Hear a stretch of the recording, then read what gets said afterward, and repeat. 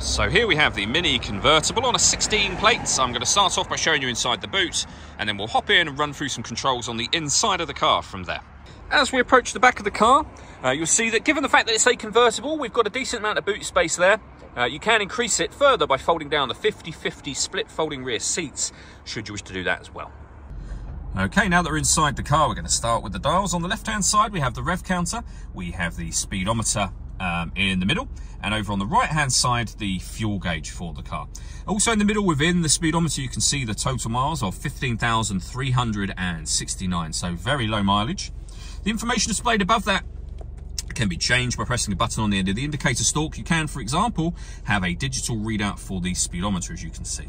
If we back out to the steering wheel, on the left-hand side, we have cruise control and speed limiter, and on the right-hand side, stereo and phone controls. You'll only be able to use the phone controls once you pair the phone up to the car, which is done over on the central screen just here.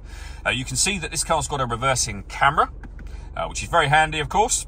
To pair your phone, you go up to the telephone heading, and then enter that menu, and you would go down to Bluetooth devices and pair your phone from there. All of the movement I'm making on the screen is being done using this dial and the collection of buttons that surround it. So we can go back to the main menu, use the dial to highlight, for example, your radio, push the dial down, you're into the radio menu. You can see we've got FM, AM and DAB radio available. If you want to listen to your own music, you can do. You do that under the multimedia heading. And again, we've got a number of ways in which we can do that. So USB input, Bluetooth audio, so you can stream your music wirelessly, and auxiliary input as well. Working our way down, we have dual zone climate control. So you can adjust the passenger temperature, the driver temperature. You can increase and decrease the fan speed. You can determine what direction you'd like the air to be distributed in. And when you're happy with those settings, the air conditioning is on at the minute, so that's off, back on again. Or hit auto. The car will now take control of the direction of the air and the fan speed to maintain these temperatures for you. Press auto again and you go back to whatever setting you had it on previously. We have a heated driver's seat with 3 different heat settings, and the same over here for the passenger side as well. Beneath that, we can turn off our traction control.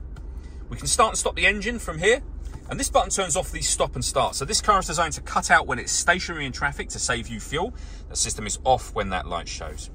We then have a 12-volt charging socket, our USB and auxiliary inputs, and the gear lever for the fully automatic gearbox. The last thing I want to talk about is the roof for the car. We have a button up here that will open up, first of all, the front section of the roof, so it will stop just there. So it becomes a kind of a sunroof. Go back to the button, do the same thing again. This time, all of your windows will go down, and the roof will fold back, as you can see. So very, very quick to do. All that leaves me to say is thank you for taking the time to watch this video. If you'd like to come and see the car in person and have a test drive, please feel free to call either of our MJA sites. We'd love to hear from you soon.